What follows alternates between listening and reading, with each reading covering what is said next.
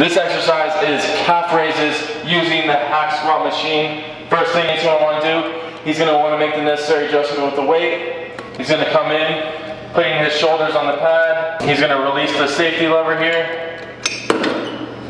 He's going to want to be on the balls of his feet. He's going to rise up, squeezing his calf muscles for 1 to 2 seconds at the top of the movement. He's going to hold and contract, lower back down to the starting position. Coming up, he's pushing out the balls of his feet, inhaling as he comes down and exhaling as he rises. Again, this is called calf raises using the hack squat machine.